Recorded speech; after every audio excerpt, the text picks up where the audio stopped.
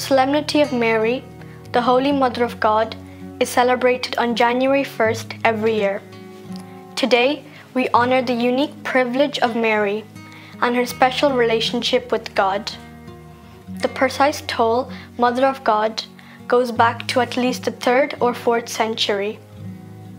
The first day of a new calendar year is also the octave of Christmas. The celebration of the solemnity, therefore, has an added significance. Mary's motherhood is deeply connected with the celebrations of Christmas and the incarnation of the second person of the Trinity, and this feast highly broadens the Christmas spotlight. From numerous references in the Old Testament, we understand that divine intervention is needed for the birth of a Savior. Mary obediently consented to God's invitation, conveyed by the angel Gabriel.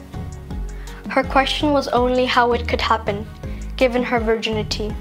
The answer the angel gave her was by the power of the Holy Spirit. When Mary visited her cousin Elizabeth, she proclaimed, "Most blessed are you among women, and blessed is the fruit of your womb. And how does this happen to me, that the mother of my Lord should come to me?" We understand from this passage, from the Gospel of Luke, that Mary's role as a mother of God gave her a unique position in God's redemptive plan for the fallen humanity. Mary had a choice with regard to becoming the mother of God.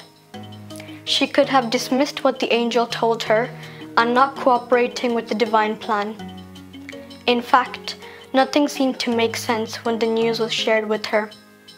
Despite everything, she took all that in faith and said, "Behold, I am the handmaid of the Lord. May it be done to me according to your word." As soon as she consented to the plan of God, He worked all things in her favor.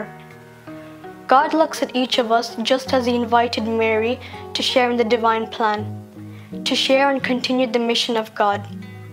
God will work everything in our favor if we cooperate with Him. In the dogmatic constitution of the Church, we read, "The Blessed Virgin was eternally predestined to be the Mother of God. By decree of divine providence, she served on earth as the loving mother of the divine Redeemer, an associate of unique nobility, and the Lord's humble handmaid. She conceived, brought forth, and nourished Christ." Thus, today's feast is one of great joy, for Mary herself as Jesus' mother, and for us, who owe so much to her total cooperation with God's loving plan for us. Mary, Mother of God, pray for us.